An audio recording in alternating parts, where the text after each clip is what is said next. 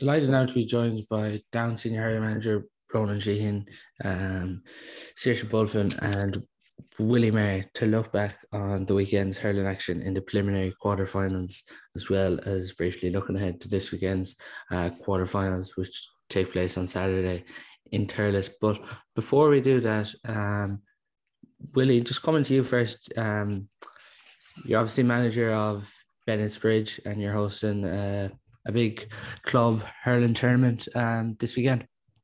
Yeah, no, look, we're delighted. I suppose this weekend where I suppose the background very much was around and was just talking to people. I'm living in Bennett's Bridge here for the last 5 or 6 years, and just I suppose talking to people and reliving history as regards in the 50s and 60s and early 70s. Bennett's Bridge won 12 county titles in 17 years, so they were the tournament kings pre Club All Ireland series and all that. So we tried to revitalise that with the split season now. There's an opportunity here, we feel, to get big teams to come and maybe play tournaments like years ago. And again, I can remember my youth going to tournaments with my dad and uncles and bits and pieces. So that's what we're trying to do. We have Kilmallock, Ballygunner, Thurles Sarsfields and ourselves playing the weekend. So full day Saturday, 20 minutes aside matches. Hopefully teams will be fairly full, I suppose, bar the maybe the few county guys that are getting a little break. But at the same time, we're looking forward to it, and it should be a great day. We're starting at 2:00, and anyone in the area,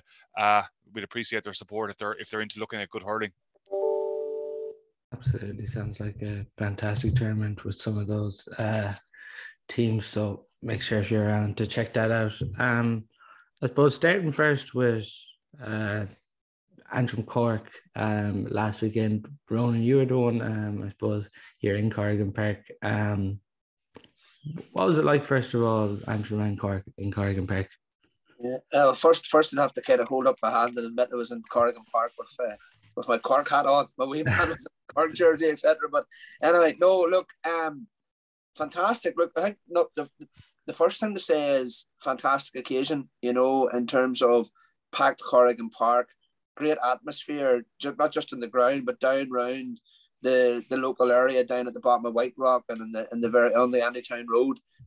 Big travelling Cork crowd, to be fair, relative to the overall attendance, and that kind of added to the occasion. I think St. John's did a fantastic job in terms of hosting it, etc. The pitch was in immaculate condition. And, look, just a great occasion. And it's fantastic that next year, not only are Antrim in Division 1 again, but they also are in the McCarthy Cup. So there's going to be more days like that, which is going to be brilliant. I suppose the one downside was that Casement hasn't been built yet, and I was just even thinking, if Casement had been built, we'd have had my own club would have had all of our juveniles up at the match. We would have had a challenge match organised, etc. So I think that's the importance of those kind of games in the context of Ulster hurling. So, that's the first thing I would say. In terms of the match itself, just we're talking just before we started recording there. Antrim very competitive. Probably felt a wee bit disappointed, to be honest, at half time. Should have been ahead. Kobe Cunning, who usually is very good on frees, had missed a few. James McNaughton then went on them, and I think he maybe only missed one the rest of the game. But Antrim, if they'd been 4 or 5 points ahead at half time, possibly wouldn't have been flattered by that. Cork got a penalty as well. There wasn't a black card shown for it, so I'm not sure why it ended up as a penalty, because it looked to me as if certainly the first foul was outside of the large parallelogram. So when I saw the penalty being awarded, I was expecting the black card to be shown. So they probably feel a wee bit aggrieved about that as well. But look, they played very well in large parts. They moved the ball very well. Sheehan shall know this as well. Look, Antrim are very good up front, very, very capable up front. I would argue that they definitely have a McCarthy Cup forward line. I think they possibly have a bit more work to do at the back. Even if you look at the McDonagh Cup games, teams were still scoring relatively heavily against them. I know the day that we played them, I think we scored 3-16, 3-17 from play, even though they won the game fairly well against us. So, that would be their concern. And I think that probably came back to haunt them a wee bit in terms of, Cork. I think that they end up racking up 326 or something like that in the end. So, look, loads to build on. I think Darren Gleeson has done a fantastic job there in Antrim. Hopefully Darren will stay on, because I think continuity is very important for that group of Antrim players at the moment. Massive commitment, of course, coming up the road and travelling up the road, and Darren's a young family, etc. But I do think he has done a great job there.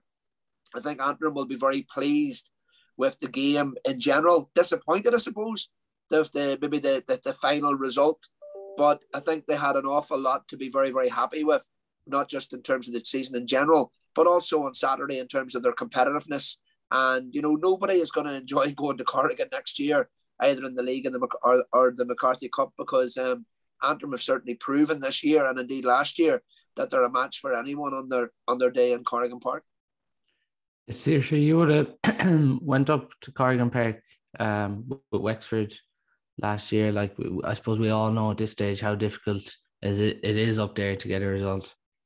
Yeah, no, Ronan hit the nail on the head about the venue up there. It's actually a fantastic venue to go and play, exceptionally hostile. And I said this to Tony Chivers actually during the week about how it's a great asset to have when you're actually went to your home venue. But as Ronan knows, the surface up there is really good. It's a really good surface, a lovely tight ground, leads to a fantastic atmosphere. And like, for all intents and purposes, I don't think anyone will mind me saying this. I think Antrim are their Lee McCarthy team, being honest, like and I suppose the proof of the pudding is, they won all their games at Joe McDonough, and again were quite competitive last Saturday. I watched the first half before I had to head to Dublin for a league game, and it was nip and tuck. I was listening to going up the road, and I think the scoreline flattered. I think even Kieran Kingston said it. The scoreline flattered Cork, and then, to be fair, they're an exceptionally competitive team. And I said I was up there last year at Wexford. It's a really tough place to go and play, and I don't think any team in the Liam McCarthy next year will really relish going to Corrigan Park, because it's a really hard place to get out of.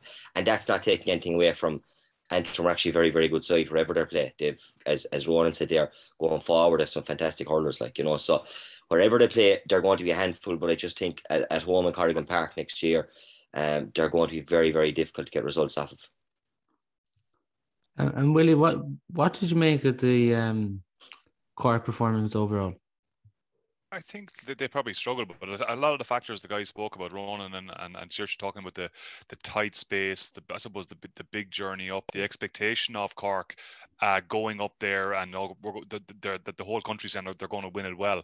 So I think all that fed into Antrim very, very competitive after obviously that tough game the week before in Croke Park. And I think, look, Cork will be happy to get out of there with their lives. I suppose Seoirse would attest to in National League games at Wexford and Clare going up there as well in the last while, and Antrim being unbelievably competitive and winning and drawing games. So I think, look, Cork just move on. Everything is on this weekend now with Galway, but I think, look, it's a tough place to go.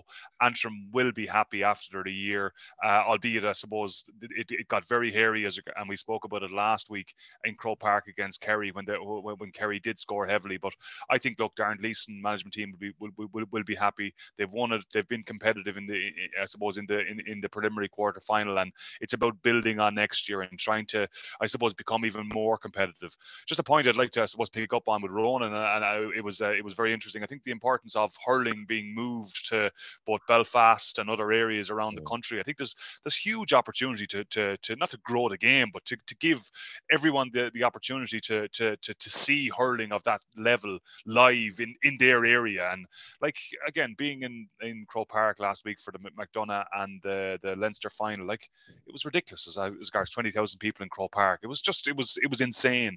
To have it there when that match could have been in Portlaoise and maybe even the McDonough somewhere else, and try to get that big crowd. And we've seen it in the Munster Championship this year, like in Welsh Park being full, Ennis being full, big crowd in Thurles for the Munster final. Like, again, just the opportunity for the decision makers within hurling and, I suppose, football throughout the country to bring these games to regional venues, and I suppose the expectation in Belfast then to get Casement built and get it done and allow fixtures like this to go ahead. I think that can't be underestimated, and just I think it's important probably for us to discuss it as well, that it's hurling needs to be pushed towards hurling people and not in, again, Croke Park where 20,000 people looks like it's empty. How important do you think that is in Belfast, Ronan? So it's not just Belfast. I think people sometimes you know, look, it's massively important in Belfast, massively important in Ulster, but it's not just for us. Like, you know, there's massive pockets of die-hard hurling people in Kildare and in Meath and in, you know, Carlow and in Westmeath and in Kerry and all, you know, like those are the kind of pockets of people where, you know, those people are as passionate about hurling as Tipperary or Cork or Galway or whatever. Maybe not as many of them, but they love their hurling. And like, I would agree with Willie. I was actually down at the Leinster final last weekend. I had my wee man with me as well. Like, and you know, okay, like he was probably more excited on Saturday because Cork were playing and you know, Cork were staying in the Canal Court, so we met them that morning and all of that. But you know, he even turned around on the way home from Dublin last week and he said, "Wasn't very exciting, Daddy, was it?" You know, because there was no real buzz, you know, in Croke Park at all the following week. And you know, like, look, you compare that to this Saturday with the quarterfinals and what's going to be a packed Thurles, you know, and the atmosphere and the buzz and the excitement, you know. But like, you know, if we take in the Leinster final, for example, the Tullamore, you'd taken it to kind of Portlaoise and packed it out or whatever, like the atmosphere would be far better, you know. There'd have been great kind of, you know, even in terms of the economic benefits for a town like Portlaoise or a town like Tullamore or whatever. But you know, there is a serious question to be asked as to why we're fixated with playing some games in Croke Park when, you know, there's no crowds there at all. You know, in the football, even this weekend, you know, our last weekend was a prime example as well, like empty stands and no atmosphere. But in terms of, you know, the importance of those kind of games coming to Ulster or coming to venues, it's massive. You know, I think back to when Slaughtneil played Ballyhale in Newry Shamrocks there in Park Esther a couple of years ago, and the place was packed, absolutely packed. And more importantly, after the match, the pitch was packed with kids on the pitch, getting photographs, getting autographs, you know, and Michael Fennelly and TJ and Henry staying on for an hour or more, signing things. The same on Saturday, you know, and I'd be good friends with Damon O'Sullivan, Sully, and we were just talking. He said to me before, he says, "I suppose it'll be 4:30 before we get off this pitch," you know. But he was joking about it, but it was almost kind of 4:30 by the time they got off the pitch. You know, Pat Horgan was there the whole time, never, you know, turned away a single kid. And the pitch, and I actually put it up on social media. I just put up a thing saying, you know, things you love to see, and the pitch was just packed with kids getting their autographs and getting their hurleys signed and stuff. And that can't be underestimated in terms of, you know, inspiring the next generation, you know. And like my own club, we won the intermediate hurling here down last year and went up and are up senior this year. But that whole team, or the basis of that whole team, bar the outfella like myself and goals, are lads that we had at under 7, under 8, under 9 that we took all over Ireland. We took down to Tipperary to watch in Thurles. We took them down to Croke Park or whatever, and we never lost any of those players. So never underestimate, Paul, as Willie says, the importance of bringing these matches to the people, letting the people see the stars and inspiring the next generation. It's absolutely massive for hurling. And, you know, when you look around that kind of eastern seaboard, you know, the Kildares, the Meaves, the areas, the Wicklow's who are massively underperforming, where there are population areas that the GAA should be all over in terms of the growth of hurling. You know, we need to be inspiring those young people instead of letting them drift off either to other sports or to nothing at all. And I suppose that is a point, Seoirse, with the venues this year. Like, it has been a real issue because even the atmosphere we're probably going to see this weekend, what we've seen in the Munster final, it's totally different to what we have seen in Croke Park this year. Yeah, I suppose while I'd agree with what the boys are saying, I think it's probably important to counteract it with that if there's a Kilkenny-Wexford Leinster final like it was a few years ago, you know, you definitely have 50,000 plus there. But I think, like you said, you know, with all due respect to the Galway, the lads, they don't seem to travel in as big numbers this early in the year. So it would be nice maybe to look at regionalising the final a small bit. But again, you know, there doesn't have to be any, I suppose, call made until you know who's in the final. But if you wait up, I suppose, watching the Leinster final on the Saturday evening, then been lucky enough to be in Thurles on the Sunday, it was chalk and cheese, atmosphere-wise and everything. So it's a huge help. And as the lads said there, like, you'll have a packed house in Thurles this Saturday again for 2 fantastic quarterfinals. And this was just touching some of the Ronan said there, being involved with me this year. I was surprised, if you like, the amount of said the Meath lads that would have been travelled down to watch the league final. with Waterford and Cork, and also lads who are on to me to try and maybe get tickets for the Munster final. And there are very passionate hurling people, as Ronan said, around the country, and it's important to look after these people as well. So I suppose we need to do what we can to promote the game. And I would use the word promote the game because I think at times, and I've no problem saying it, we're sort of in the shadow of football at times. And you seem to have a lot of the people and a lot of powers that be seem to be football people. And, you know, dare I say, there's a bit of lip service paid to hurling at times from the top. And I just think it's very, very important to promote, for me, what's the greatest game on the planet, like, and we need to look after that and nurture it. And even above this, you're playing down the last round of the Joe McDonagh, to see the passion of people above in the Ards Peninsula. My first time ever up there. And it's just fantastic to see that in this little pocket of Ireland, people were so interested in the game. And I think at times we probably, as an association, don't do enough for those small pockets. You know, a bit of lip service here and there, and every now and again where there's something fired at him that maybe there's a bit of funding, or maybe there's a few bodies put in there, or whatever it is, to try and promote the game. But sometimes I wonder, do we actually do enough out and out work to really try and grow the game and promote it? Because I think as Ronan said it there, you've, like I see there in me this year, you've huge big populations that, you know, where we haven't tapped into yet. You know, you have these pockets everywhere, but there are certainly, I suppose, urban areas that are big areas that we could be tapping into a little bit more, because a lot of the people are probably the current generation there, or maybe their parents are kind of, I suppose, traditionally maybe from hurling areas, and we're probably not quite doing enough as an association to tap into that and to try and promote and grow the game. And again, the Joe McDonagh is a fantastic competition with an unbelievable, you know, there's been some fantastic games in it. And again, at times it doesn't seem to get maybe the promotion that, say, if you look at there's a bit of a hullabaloo about the Tailteann Cup, and there's a big push on with that. And for me, this is my first time ever seeing the Joe McDonagh at first hand. And now, albeit as was me, we were a little bit off the pace this year, but definitely some of the other results and some of the other teams and stuff like that, there probably wasn't enough made of it, you know, compared with the fuss that's been created around the Tailteann Cup. So it's look, I think we have a lot to do maybe at times going forward to look at how we can grow the game of hurling, Paul, you know. Yeah, there's just something I want to touch on here. From the Wexford Kerry game at the weekend, there's been a lot of frustration, I suppose, from Wexford and Kerry supporters that maybe the game wasn't let flow enough. And it's something we've seen this year across the board, Willie, and I'm sure you've seen it at club level. The inconsistency like levels of the tackle and hurling, it just doesn't seem to be defined, and some refs are letting it flow and some aren't. Yeah, I think it's a big issue. And like, again, I suppose referencing the Munster final, Leinster final, and being at both the weekend last, and it was chalk and cheese as regards what John Keenan on the Sunday and what happened on the Saturday night. So yeah, I think it's actually interesting as regards as we discuss it, and as we all discuss it in our communities and clubs and everywhere else. Like, we all long for the John Keenan approach as regards, and we all long for that, and creating that excitement. And like, again, it didn't help on Saturday night in the Leinster final that everything was being blown or taken back. I look, it's chalk and cheese. It's a bugbearer of all of us, I suppose, as regards and Johnny Murphy being front and center as regards being in that match again in Wexford and Kerry. So it's very frustrating. We all long, as I said, to see the game flow, to see, I suppose, just not to be.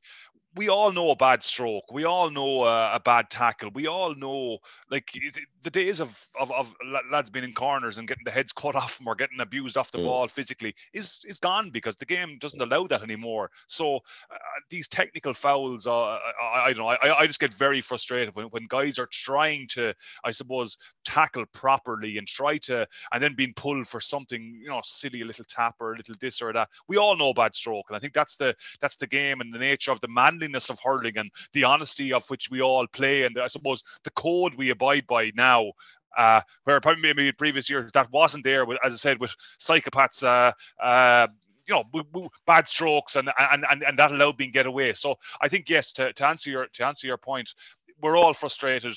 The game is being reffed by I suppose that analysis, and then we look at the Clare situation as regards with 2 guys down potentially for the next. Like, that's absolutely insane. When we were all raving about how great a game it was and how intense it was, and like I can remember even watching the first couple of minutes of the Munster final and going, "Geez, this is brilliant as regards," but waiting for the referee to blow the whistle, and he didn't, and I kind of went, "God, isn't that brilliant as regards?" Like, you were the first play of the game was just tackle, hit, tackle, and there was nothing cynical. Guys were just trying to get in around the ball, trying to win the ball, trying to create, I suppose, a template or a platform for attack. But we loved it, and that's I suppose that's my frustration, and I assume that the guys are the same, that we want the game ref like John Keenan or even Fergal Horgan in the last couple of years. Just let it flow. If it's a bad stroke, call it. If it's a bad tackle, call it. But don't be trying to, I suppose, soccerize it or make it into something that it's not when it's not. Look, the game is in a brilliant place, but I just think that has to be tidied up, and just a more feel from referees on certain tackles, I think would be better. Paul, just a point there to I suppose reiterate what Willie is saying. It's exceptionally frustrating, and like, I'd probably be in the wrong side of referees more times than not every year. But what I will say is, and I met John Keenan actually coming out of Thurles, I was saying to him how well he did, I thought, is to be fair to referees, and I said I give out about it enough, but they're under the spotlight so much, and they're coming back in on a Monday night, and they're being analysed today, first of all by their assessors, who probably haven't ref for a long, long time. Secondly, for me, like, to carry on the Sunday game, and I said I'm a Limerick man, I don't want to see any of those Clare lads out, because, as he said, it was a men's game that day. It was a fantastic game. There was no one killed. A couple of, I suppose, wild strokes, right? But again, you get on with it. But you ask anyone, and this is the big problem, I think, for GA people or hurling people. Do they want to see the Munster final this year, or do they want to see the Leinster final? And if you want to see the Munster final, well, then you can't be over-analysing some of the stuff that goes on. And for me, a lot of these pundits, I suppose no more than what we're doing, talking about the game and stuff here today, Paul, but a lot of the stuff that was being talked about on the Saturday night and the Sunday night, it just drives me bananas, because a lot of times it's people trying to justify maybe why they're there and talking about a game, and like, you're over-analysing it. For me, you can't over-analyse what happened on the Munster finals. Basically, the game took on life its own. It was managed brilliantly by John Keenan. And I don't think anyone, Limerick or Clare, there would realistically, if they know anything about hurling, would be looking for either sets of players to be retrospectively suspended. Super game of hurling. We move on to the next game. And my worry now is that you're going to see 2 quarterfinals next Sunday or next Saturday being ref to death again. Again, to be fair to referees, because they probably sat in the room last Monday, got absolutely chewed out of it because they maybe didn't blow enough or whatever it is. And that's the worry I have. You've gone from one super game this year, and are you going to have 2 games where refs are giving 60, 70, 80 frees again next Saturday and ruining the thing, And again, the last thing I'd say on it is, I hear some people from other sports saying that maybe it's time for VAR in hurling, or this video assistant referees. And I was talking to a man recently who's would be kind of more of a rugby background, and he said about the excitement it adds to rugby, the video referee. And I was kind of politely saying to him, well, if you're going to depend on video decisions to add excitement to a game, for me, it's not a game. Like, for me, you'd 80 plus minutes of excitement in a Munster final that you don't need to be hanging on for what else. And that's my worry, that will referees be told, listen, what happened in the Munster final, because there was so much media scrutiny, we have to go back to blowing for everything. And that's the worry I have for Saturday and for the rest of the championship, Yeah, and just sorry on that as well, the technology piece, like the technology not working in Croke Park, the slowness of the technology in Thurles, you're kind of going like, this is, the age we're living in, the technology that's available, just how can it not be got right? And if that was a big decision in that Leinster final, which it turned out it wasn't, like, it's crazy stuff. Like, and I just think, look, if we're going using technology, as Seoirse said there, get it right. We don't need it all the time. We don't need it, but at the same time, the point of the Monday night, these referees being assessed to death, that is the issue, and it's not their fault, and that's the piece. They're trying to do the thing, the letter of the law, and not kind of use their own, like John Keenan, or as I said, a reference Fergal Horgan there, use their own, but they're getting chewed to death on the Monday night, and that's the big issue here. Yeah, and like, consistency is the massive. Like, Willie made the right point there. Consistency, like, that's all players want. And he's right. We all know the bad stroke. Most hurling people, when they go out to referee, they just want you to pull the ball, the bad stroke, blow that one, but let the game flow outside of that. We all know what we're getting into when we step across the white line, whether as a manager or indeed as a player. But the consistency point, I'll give you a prime example of it. We played Kerry in the McDonagh Cup, and I think our Paul scored maybe 14 or 15 points from frees, and Shane Conway got 11 or 12 or whatever the case may be. And we went the following week and played Antrim, and I think we had 4 frees. John Keenan refereed it. Now, I think there was 4 frees to us, and maybe something similar to Antrim in terms of scoreable frees. But before that game, John came over to both me and Darren Gleeson separately, and he kind of said, "Look, lads, you know the way I'm going to referee it. You know, if there's a bad stroke, I'll be blowing the whistle. If not, we'll be getting on of it." And you knew exactly where you stood at the start of the game. But you know, to Willie's point, it's not the referees. They're being told, you know, and the prime example of it is the hand pass. You know, whereby you're seeing referees blowing the same referees 1 week blowing hand pass after hand pass after hand pass after hand pass, and then 2 weeks later not blowing it. And you're kind of saying there's nothing different. And shit, you know, we're all coaching teams, and you're coaching guys to tackle and be intense in the tackle, and you know, to use their body, and then they're sitting there getting blown up for this, and they're looking over to the sideline, kind of saying, you know, what's going on? Why is he blowing up? You know, this is exactly what we've been, you know. So it's incredibly frustrating, and I think, look, just let them get on with it. But you know, the guys that are on the telly, you know, to be fair to them, you've got a job there to do, but you know, part of that job as hurling people is not to be hanging out other hurlers to drive. And I think there was a wee bit of that last week, which I didn't think was called for. Like, you know, there's no, you know, there's, you know, they're almost at times looking for something to talk about. You know, to be fair to Shimmy Flanagan, you know, he didn't make any fuss about the slap. Yeah.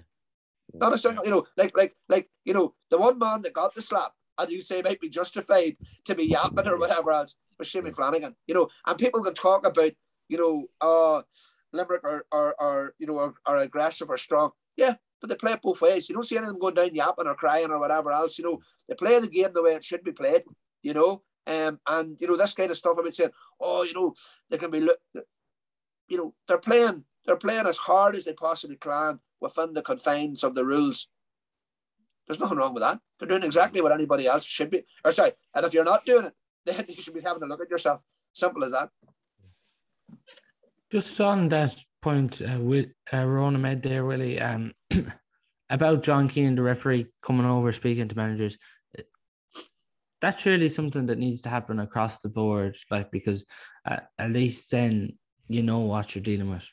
100%. Like, I think the communication and again, like you see it in other sports, and not that we need it, but just that level of communication and the game is totally different to, we'll say, a rugby, where like, you know, the common narrative out there is that, oh, isn't it great that the referee is controlled and he's talking to the player? Yeah, that's much easier, because you have 2 straight lines of people within 20 yards of each other. You can see everything, you can talk. You don't have to go on a much vaster pitch to see what's happening in a certain corner. So and the game is so much quicker. So it's I think communication is a really, really big thing.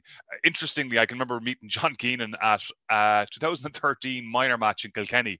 Wexford, Conor MacDonald was minor with Wexford, and Wexford won. And I can remember the Kilkenny guys in front of us going absolutely mental as regards with John. He was pulling all those types of frees, and it's just amazing how much he's changed in that period of time. And again, fair play to him. But I think the communication piece is really interesting. A lot of referees they're very slow to communicate with managers or backroom teams or players, because they don't want to compromise themselves or seem to be which is a crazy situation when they're so vital to actually what's happening on the field. So I think, yeah, the communication piece is massive. But again, I think that takes a huge amount of confidence from a referee and the management, selectors and backroom team. But I think that in my opinion, it should be built into before matches. Have a quick chat with both managers together and say, look, guys, this is what we're going to do today. This is what I expect from you, and just try to create that two-way communication. Because that's, again, we've all been on sidelines, and Seoirse referenced it there. We're all the same as regards. We all get excited because we're so invested in what we're doing, and we just don't. We feel that it's a slight against us if all the decisions keep going against us and that. But I think a communication can help us as management teams, but also as referees and also players then as well. That there's nothing as bad as a referee kind of ignoring a player or being smart with a player, or, you know, just that drives people crazy. And I think that's where the issue is. So to take up your point on a bigger scale, I just think the communication piece is massive between everybody, and that takes the confidence. And I don't think that confidence is there yet from referees. But give respect, get respect. I think was what was the slogan a couple of years, and like it was. I felt, and look, I was guilty as anyone. I was guilty of not showing respect, but it was a two-way thing, and I think to bridge that gap would be a really, really big thing in refereeing our games. I suppose the one thing just to come in there, Paul, we're looking at the club here at home in Bruff. Georgie Clancy is very heavily involved with us, and Georgie is recently retired international rugby ref. And the one big thing that I'd often be picking his brain, the one thing that I think is hugely beneficial is maybe I think it's the day before a game that both managers or head coach, whatever, will have a chat with the referee. They'll meet up and they'll go over everything, what he's looking for, maybe from the players to follow out if there's particular things they need to focus on. And that's certainly something that, as Willie and Ronan said, the lines of communication are important, and this give respect, get respect is definitely a two-way thing, because I do see that sometimes refs, and I understand why they get sharp maybe and smart with players, but that drives players gaga at times as well when they're trying to be a bit smart with players. But I just think that, I reference maybe things I wouldn't maybe take from other sports a while ago, but I think it maybe is, if you had some sort of a situation where both managers and your referee can go into a room for 20 minutes, 25 minutes, have a chat over things, just iron a few things out, I think it certainly will go a long way maybe to aid in the inconsistencies that we see maybe from game to game, Just on the Rory Hayes and Peter Duggan, they look like they could be suspended. Keenan Fahey looks like he's going to be suspended for 2 games. The frustration, I suppose, for all hurling people here across the country is that these moments in a game are being highlighted, but there's going to be numerous other games where there's going to be incidents like this not highlighted. Yeah, that's you're asking me, Paul, is it? Yeah. Yeah, I think Willie mentioned it a while ago about the soccerization, and what I've said it, and my father said it for the last number of months, is they're sanitizing the game, and you can't, even things like the technology. Listen, we don't want big calls to be gotten wrong, but over the course of anyone's career, playing and coaching, you'd like to think that all these things balance themselves out. And for me, the beauty of sport is that little bit of the unknown, or the human error that happens with referees. And if you try and sanitize it too much, and if it's analysed to date, where do you stop? I mean, are you going to start looking at maybe frees that weren't given that could have led to scores, or if a free in another, and this is another issue, you've VAR in Thurles, you've Hawkeye in Thurles and Croke Park and no place else. You've games being run with the same competitions that don't have the same sort of, I suppose, resources, if you like, which is an inconsistency in itself. But for me, if you start overanalyzing anything, it's a very, very dangerous road to go down. That where do you stop? What kind of analysis will be done this weekend? Willie or Ronan said it earlier. Look, there was plenty of stuff. I suppose no one gets killed anymore. The notion of Hell's Kitchen and all that is long gone. No one's going to get badly hurt, and if they are, I mean, they should be dealt with correctly. But as the lad said here, I mean, Seamus Flanagan, the one guy that probably should be complaining about the slap, just walked away, and I wouldn't expect nothing more from him. And like I said, even as a Limerick person, the last thing you want is to see maybe Peter Duggan and Rory Hayes suspended for this weekend. My worry is it's the thin end of the wedge. Where do you stop with the sort of retrospective looking at things? And that's, you're on a slippery slope, I think, Paul, that you could start analysing and over-analysing everything, and it could ruin the game, Yeah, really could. But here's hoping that the 2 games this weekend can lead to 2 crackers. I suppose the first one we'll look at in Thurles on Saturday at 1:45. Galway Cork. Ronan, it's kind of really hard to know where both of these teams are at. Yeah, look, I suppose you wouldn't be. It's very, very hard to predict. Cork clearly, have got on a bit of a run. Played well, very much so against Waterford. Played well against Tipperary. You could argue, how lifeless were Tipperary. I think that's a different debate altogether around the and did what they needed to do in Corrigan Park to win. So coming into the game against Galway, probably, do we know an awful lot more about this Cork team than we did 5-6 weeks ago? I'm not sure we do. We know they're very good up front. We know they can really hurt you if you're going to give them time and space.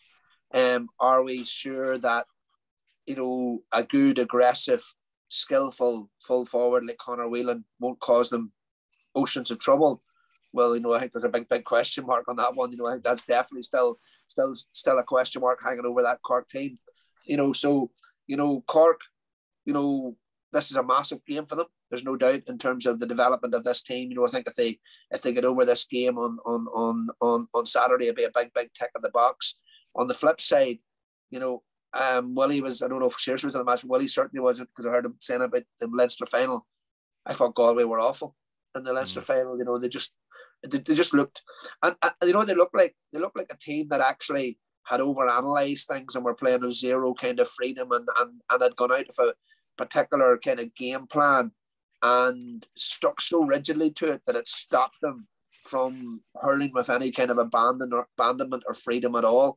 And the game itself, the Leinster final, was really poor to watch. It was, it wasn't a good game of hurling. That like you could say, there was tough tackling or there was good hard hits, but there was good hard hits and plenty of them in the Munster final. But it was far more flowing game, and it was stop start, and you're still wondering to yourself, what's the real Galway? The team that played in Salt Hill or the team that showed up in Dublin now. As the boys will know, the danger of Galway is there's always at least one big performance out of them, and that could very much be on Saturday, and they could come out all guns blazing and do what only Galway do and, produce a performance for the ages on Saturday and win that match, and that's the kind of probably frustrating thing if you're a Galway fan is, which Galway team is going to turn up on Saturday. But because of that, it's very, very hard to predict, Paul, who's going to win, because there's so many question marks around both teams. In my opinion, it's a difficult one to call. My heart probably says Cork, but that's only my bias showing through as opposed to anything else. But if I was being very rational and looking at it logically, I'm not sure I could call it, because I'm not sure either of the two teams have shown a consistent vein of form for us to turn around and say, yes, they definitely will win, or no, they definitely won't. I think both teams have loads to recommend them, but they also have loads to kind of work on and loads of issues that I'm not sure either of the two teams have answered. Yeah, like Willie, you were obviously at the Leinster final. Galway were really poor, and Cork, while they got the job done, racked up 327 against Antrim. Even the way Antrim got the first goal, oceans of space. Like it's still a similar pattern with Cork. Like they're still conceding high scores, and obviously with the forward line they have, they're still scoring high, but ultimately still conceding a lot. Yeah, and I like, as we discussed Cork at Leinster. Cork have been well discussed at this stage. The All-Ireland final absolutely ripped asunder. The league final against Waterford ripped asunder. The first round against Limerick and Cork ripped asunder.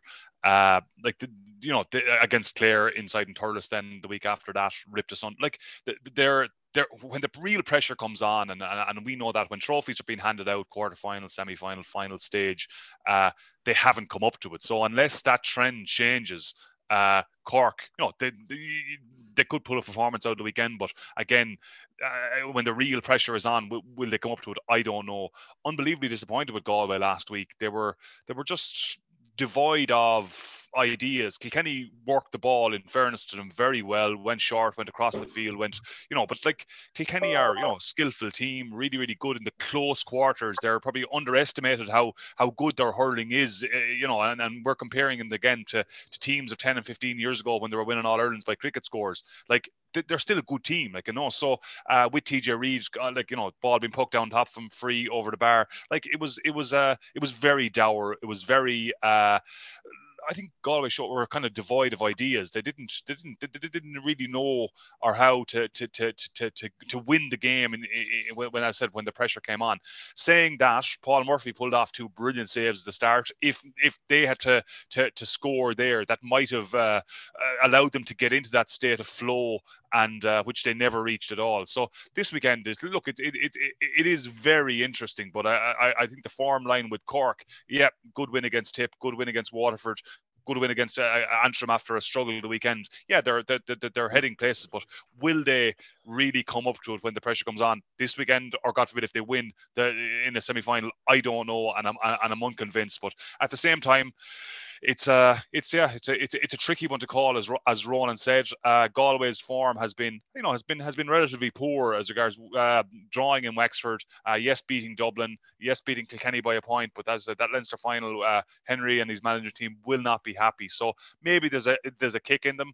I think probably Henry's has a big stick to beat Galway with at the moment, because they were so poor, and they let him down the weekend, the Leinster final. So it's to see what's in them, and again, I'm going to go for Galway, but at the same time, I think Cork, you just don't know, and that's that's being very honest about the thing. Seoirse, would you expect Galway to make wholesale changes this weekend? First of all, Ronan kind of took the words out of my mouth at the start, because I said I was kind of debating this with some of the questions that come up today, Paul. And the last day I put my neck on the line, I expected a kick from Cork against Clare, and it didn't come. So, and I'm like, I can't actually call this one, because, again, I'm probably expecting that kick from Galway. And to answer your question, it's very hard to know what a manager will do or what's going on in the setup. But I suppose my feeling is that there mightn't be wholesale changes. They might say, lads, listen, you kind of left us down. You didn't perform the last day. You're getting a chance to go and perform. And I think that maybe, as Willie said, every time Cork have been expected to perform the last maybe 2 years, or they haven't done that. And I am expecting Galway to come out with some bit of a performance, to better what they did in the Leinster final. And listen, I'm not taking anything away from the Kilkenny performance, but Galway were very, very, it was abject now watching. I wasn't there watching it live, but watching television, they looked quite poor, and they looked kind of bereft of ideas, really. And, when kind of plan A seemed to falter, they seemed to struggle big time. Could I call it? It's a very, very hard one to call. I would probably marginally, if you look at both sets of forwards and maybe both sets of backs, my question is Ronan says, who really in that Cork full back line is going to hold Conor Whelan? And if those guys get a run on you, they can go to town you. And I've been on the receiving end of Galway Hidings in the last couple of years. At times when they do hit form, they can score at will from anywhere. Likewise, you have a couple of the Cork lads, the likes of Alan Conley and these guys finding form as well at the other side of the field. So to answer your question, I suppose around the way, do I expect massive changes? Probably not. There might be one or two, and I suppose maybe it could depend on if there's a suspension for Cuilan Fahy and that. I suppose if I had to, it's very hard to call.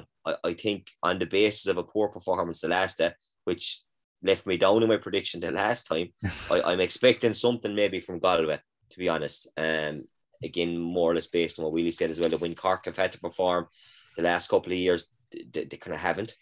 So we'll just have to wait and see. I suppose we'll probably marginally tip Galway.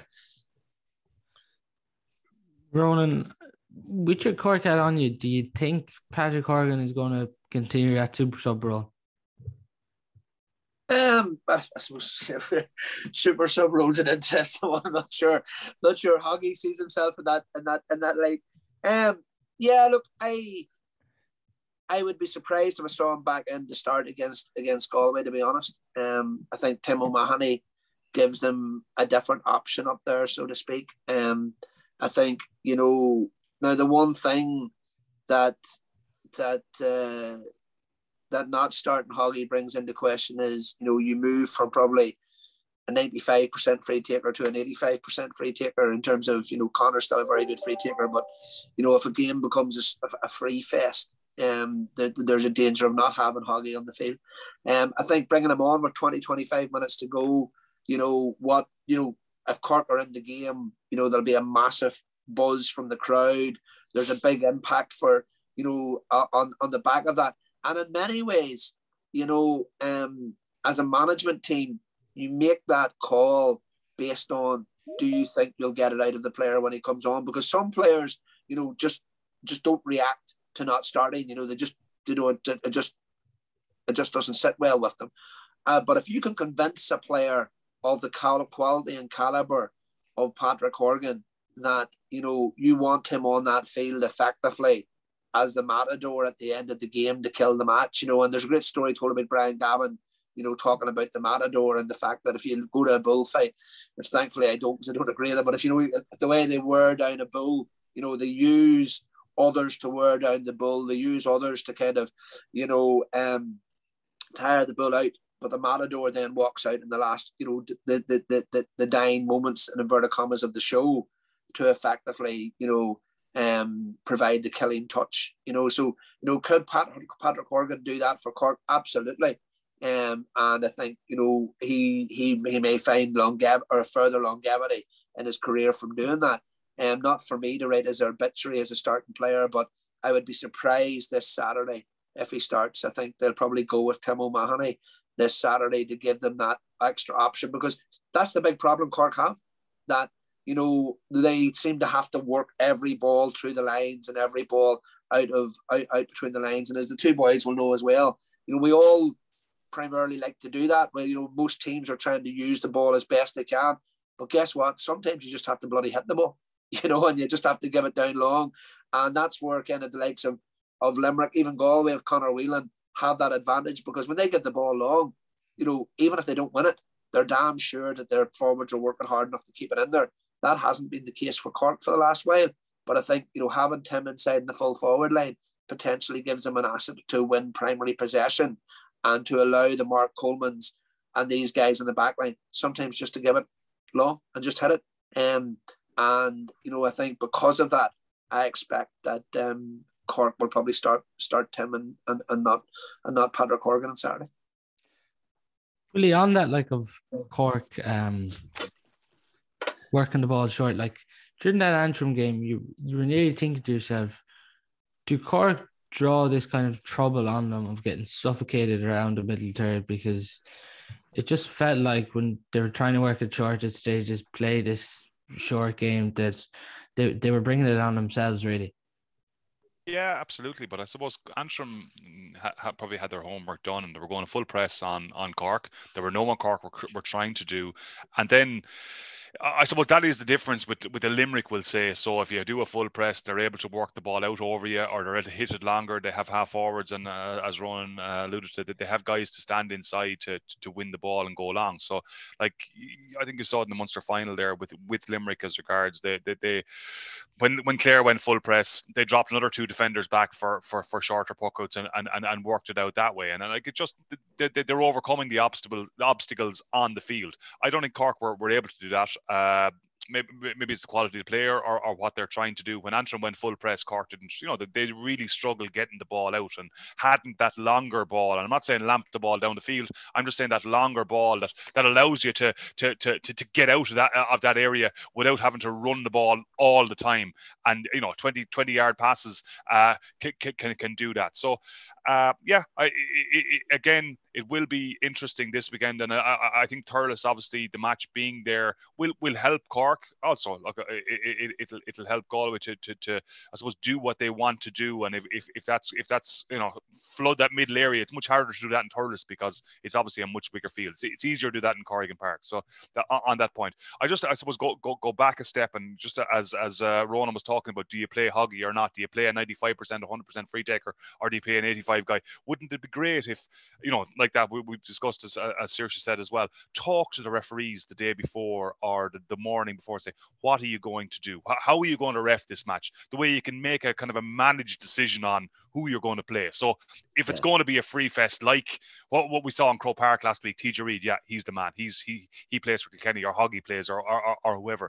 But wouldn't that be a great way of just planning to know, I'm going to blow this, I'm going to blow that. This is what I'm going to focus on, and I'm going to let it go, or I'm going to be very tight. And then you can go, okay, it's going to be a free fest. I'm going to play Hoggy all day.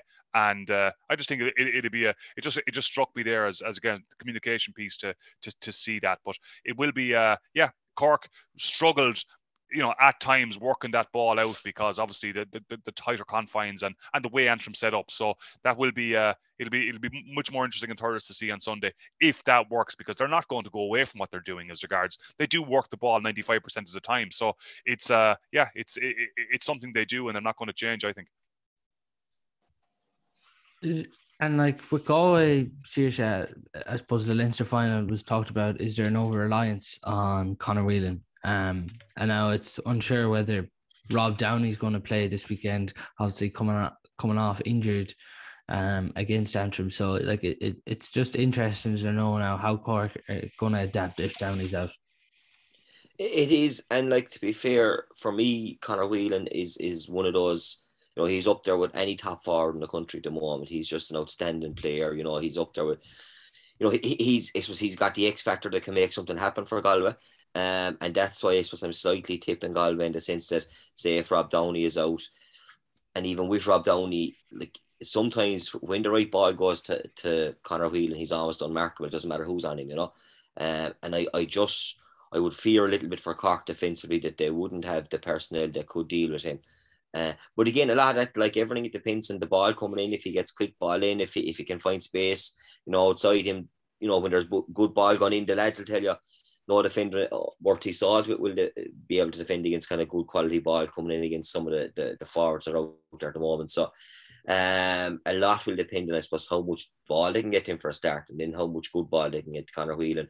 And like I said, for my money, it doesn't. Conor Whelan is one of those guys. He doesn't have to be exceptionally good ball. He's well capable of winning, you know, kind of 50-50 ball as well. A bit like TJ Reid, he's a good paw on him. So, you know, and when he gets it in, he's either bringing someone into the play or he's getting scores. So I just think that if Rob Downey is out, I think his physicality, even back there, is going to be a big loss to Cork, you know. The two lads are obviously going with Galway, Ronan. Do you think Cork can pull it off? Oh yeah, look, I think they can. You know, that's not to say that I would be absolutely, you know, surprised if Galway won. To be fair, you know, I do think, you know,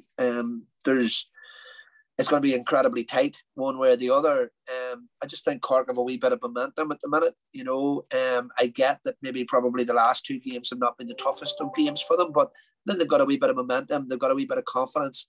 You know, and you know the Cork crowd will definitely travel in big numbers. You know, and when Cork are going any bit well, they definitely feed off the crowd a wee bit. You know, and you know the flip side of that is that, you know, Cork don't start well on Saturday. The crowd, their own crowd, will get on their backs, particularly around the short ball and all of this kind of stuff, etc. But I think, you know, Alan Connolly is developing into a very, very good forward. I think the wide open spaces in Thurles will definitely suit the likes of him. I think if Cork can, you know, strike form up front and it becomes a let's call it a shootout, then I think, you know, Cork have the forwards to win a shootout. I think the challenge will be that if Galway can, you know, make it more of a battle around the middle third, then Cork may struggle. But look, I'm gonna keep my optimism. I'm gonna go for kind of Cork. You know, I've already kind of put myself in the bad books with my wee man here by kind of saying that Hoggy might start. He might want to get into the car in Newry on Saturday if I told him that before we travel. But yeah, look, I'll go for Cork. But the reality is, I think there's nothing between the two teams, to be honest. Next quarterfinal, Clare and Wexford at 3:45. Seoirse, obviously previously been involved with Wexford.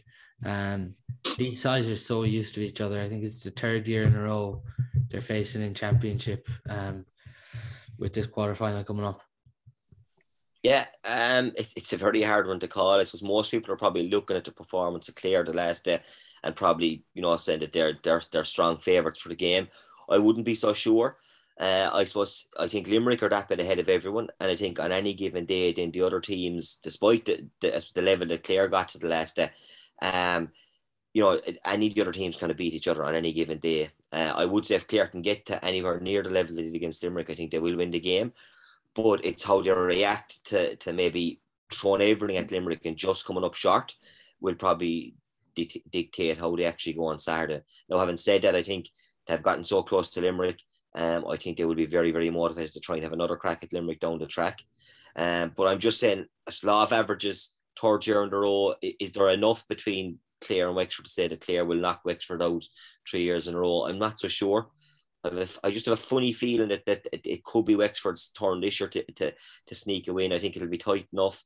I think the game last week for Wexford will have done it the power of good. I mean, they eased through the game against Clare. They got, against Kerry, put up a big score. I think it sets them up nicely because, again, they're going to go in as underdogs after the Clare performance the last day. And I'm just saying, I think if Clare can reach the same level as they did against Limerick, I think they'll win the game. But I think if they're anyway off that, I actually fancy Wexford to probably just sneak it, as I said, purely in the grounds that I don't think there's enough between the sides to say that, that they'll be beaten 3 years in a row by Clare.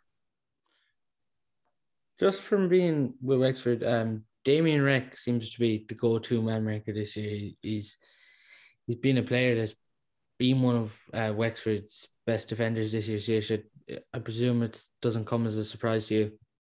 No, to be fair to Damien, he's a super hurler, and he's the one thing about Damien. You know yourself, if you're a man marker and stuff like that, you have to have an awful lot of pace, and he's good feet. He's well able to keep up with a guy. He's disciplined enough in the tackle as well. But leaving all that aside, even when he made his debut, I think it was against Kilkenny in that league quarter final in 17. Right, he was a young lad. He came on, and he started exceptionally well. And he's a really, really good ball player. A fantastic hurler, so he's really thriving. He's kind of coming into his prime the next couple of years, age-wise and stuff. So I wasn't a bit surprised to see his development this year because he really is. He's all the attributes to be a top player.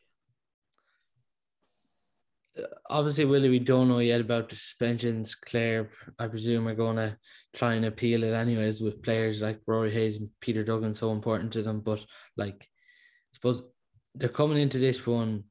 It's different now. There's a lot of expectation. Can they back up this Limerick performance?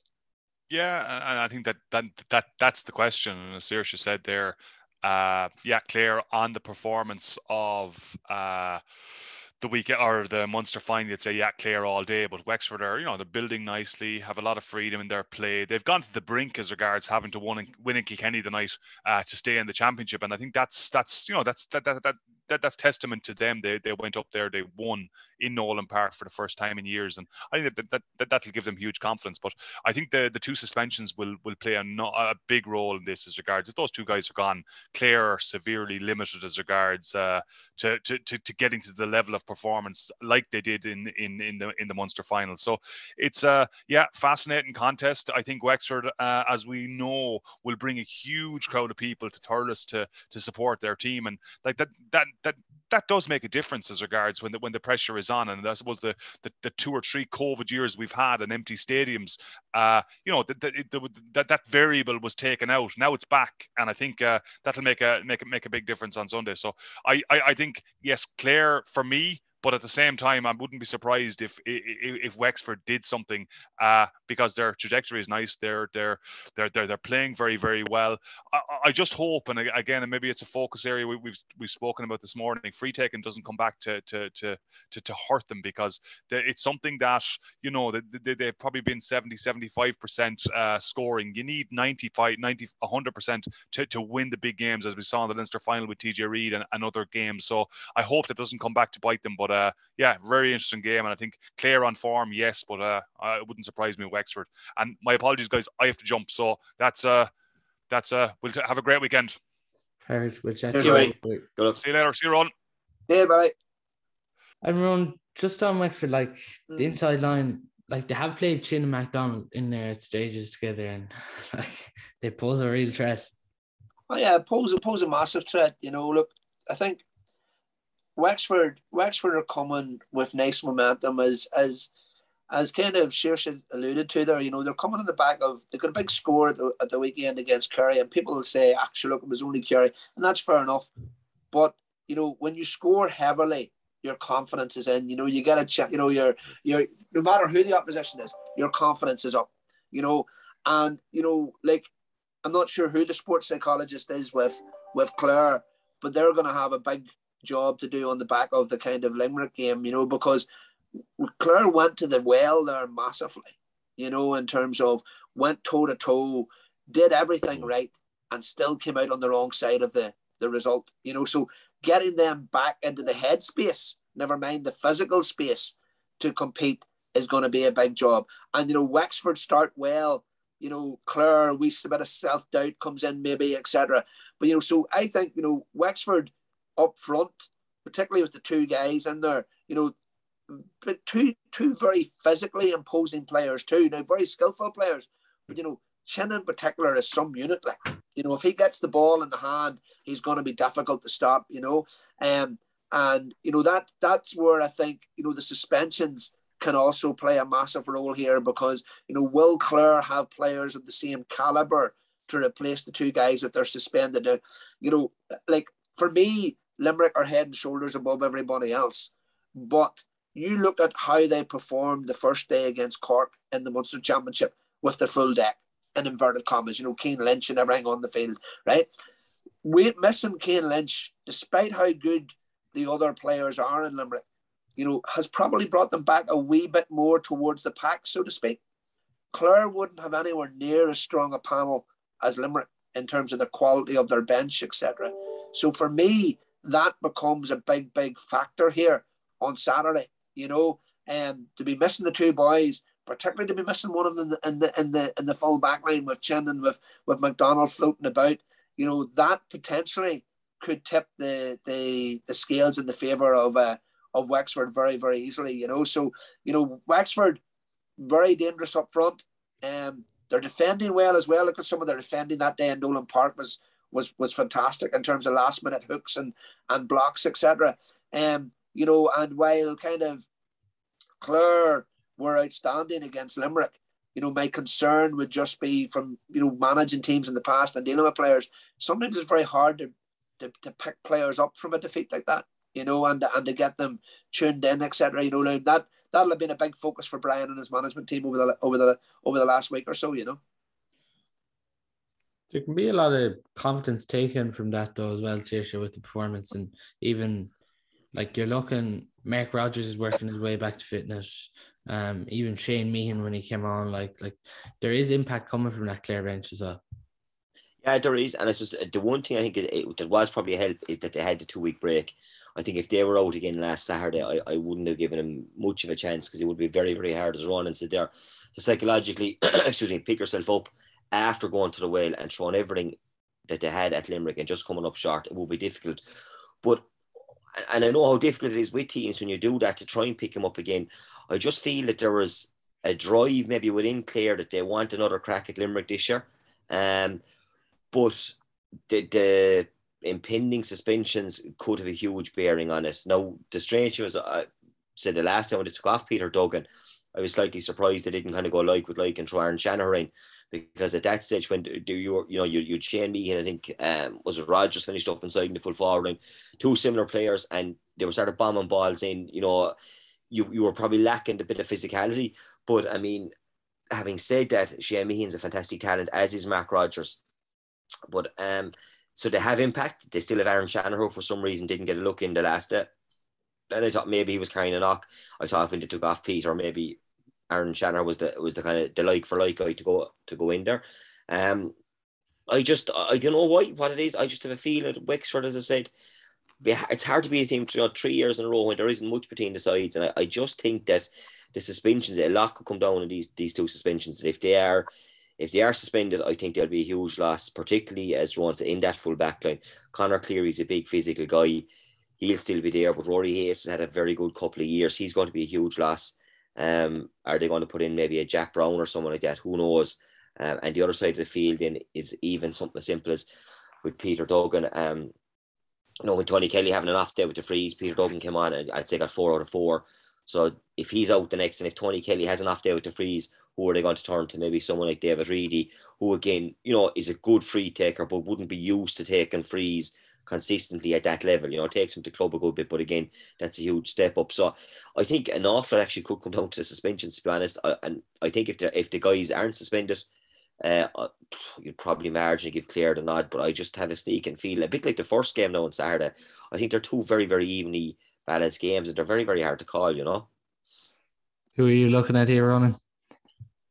Yeah, to be honest, I would agree with Seoirse on the basis that I think it all depends on the suspensions, if I'm being brutally honest. Now, I think it's not a terrible thing to be saying, though. That 2 retrospective suspensions could effectively impact on whether somebody kind of qualifies for an All-Ireland semi-final or not, and I think, it's something that, pundits need to start taking on board. For me, Geroid Haggerty got sent off against Clare in the round robin game on the back of a campaign that was driven around, he's loose with the hurley or whatever the case may be, and for no other reason, because for me neither of the two were yellows that day. But that's a secondary point. But I do think that the fact that this could come down to retrospective suspensions, I think, doesn't reflect well on hurling. I think if Clare have their full pack, I would expect them to win and win narrowly. I think if they're missing the two lads, I would give Wexford a very hesitant vote to win. I think that the Clare full back line has been very good. To be missing Rory Hayes potentially leaves them vulnerable to what is a good Wexford full forward line. Jack Brown is, if he comes in as a good player, I think the one thing that my one kind of concern of Jack is that he possibly, certainly in the past, has had a tendency to foul and to give away frees. Certainly, I just feel, and I also think that Peter Duggan would be a big loss up there, not only from an aerial height perspective, not only from his ability to score, but also the fact that, as Seoirse also put, he gives you a backup option from a free taking perspective, which is massive, because being a good free taker for your club, being a good free taker down in an empty Park Esther or an empty backfield or whatever, is very different than standing over the ball with 45,000 people there, all watching, and you needing to score that for free to put your team into the All-Ireland semi-final, so to speak. I think this all hinges on the suspensions, if I'm being honest, unfortunately. I think if the two guys win their appeals, and I'm assuming they're appealing, I think Clare will win. If not, I think Wexford will sneak over the line. The real sad thing for me, Ronan, with all this is that we're talking about two suspensions after what was an unbelievable game. Oh, absolutely. And that's and a fantastic performance by John Keenan. That's the real annoying thing. Like that again, you pundits who are on television week in, week out, at times trying to justify their reason for being there, and they're looking at things from all different angles, slow down to within an inch of their lives, and here we are, literally 4 days out. Do the players even know, have they been suspended yet? Or when will they find out their proposed suspensions? Have they actually been suspended yet, Paul? And at that stage, then the whole appeal process will kick in. Will it actually be held until after this weekend? Will they be available to play? When is the hearing? It's difficult for the players and the team, for both teams, like, to be preparing, because no matter what you say, you're going to be blowing Wexford saying, right, are these lads going to be suspended? Are they not? And that's human nature. You can't kind of block that out. You're obviously going to try and prepare with them in play and not playing. But it's a shame, really, because I said the game was so good, the referee was so good, and it's a shame that it's come to this, Absolutely, but we're definitely set for two crackers this weekend in Seoirse. Absolutely. Two massive games to look forward to. But lads, thanks a million for your time. No problem. Thanks, Paul.